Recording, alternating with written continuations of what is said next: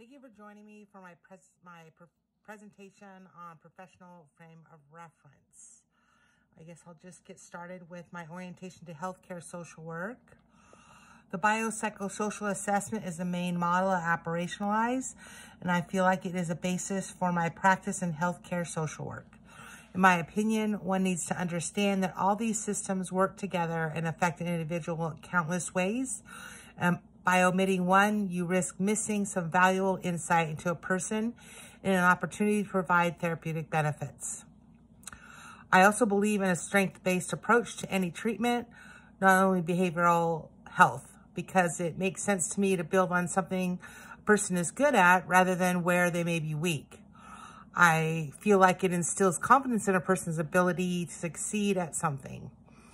One theory I stand behind is solution-focused therapy, because I appreciate that it focuses on the solution, not the problem, which I feel can get a client unstuck and moving forward to setting goals and making changes. During my internship working in healthcare social work, I've really come to value the concepts of being client-centered and the client's right to self-determination, which I feel are key to the advocacy and empowerment principles that we strive for as social workers. This brings me to the change process, where I believe everyone has the ability to make changes in their situation. And it is my belief that my role as a social worker is to guide the individual through the steps toward change. I can guide an individual in identifying goals and identifying strengths that can help them reach these goals. And lastly, I can guide them in identifying any opportunities they may have to make changes. Before this change process can really begin, my first intervention needs to be building a trusting relationships that I believe starts with rapport building through showing respect and compassion, one human to another. Another important component of relationship building is how I perform the assessment, and I believe it is best to approach this as a conversation rather than a question-answer format, and with the inclusion of the use of self in order to allow the individual to get to know me too. Although I do err on the side of limited use of self-disclosure, I rather try to keep my shares to surface-level information.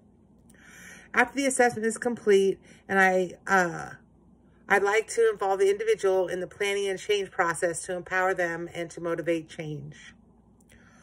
The core values of healthcare social work that ground my practice are service to others, the dignity and worth of a person, and the importance of human relationships. The ethical principles that are core to my practice as a healthcare social worker are that social workers have to behave in a trustworthy manner. Social workers should only practice within their areas of competence, and that they need to develop and enhance their professional expertise on an ongoing basis. And lastly, that social workers should always challenge social injustice. My values and ethics align with my orientation and beliefs about change in the following ways. 1, I believe that I need to draw on my knowledge, values, and skills to help people in need and to address social problems.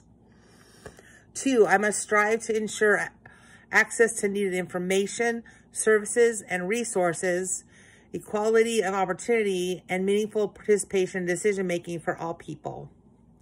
3, I should always seek to enhance clients' capacity and opportunity to change and to address their own needs.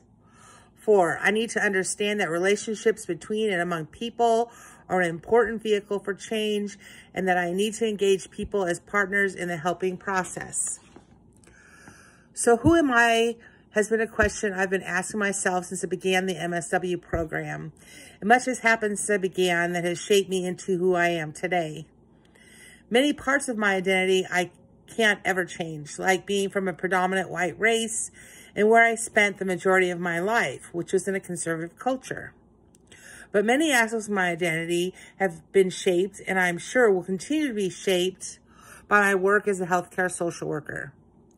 I'm lucky to have been born to 2 liberal hippies, because it offset the conservative small town I spent the majority of my life in, and I hold fast to beliefs that were instilled in me that all people are equal and deserving of love, compassion, and a good life. But there are parts of my identity that make it hard for me to relate on a real deep level with others with different identities. And although I've taken classes, read books, and articles, there is nothing like lived experiences to help a person really understand where someone else is coming from.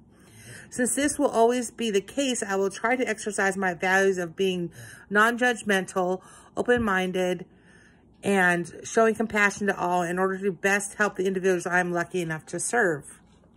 And last, I'll just wrap up just a little bit about me going into this program. You know, I really kind of went into the MSW program on a whim and not really know what a social worker was, and kind of having an idea of I wanting to work in a team environment in a healthcare setting because I was a nurse before.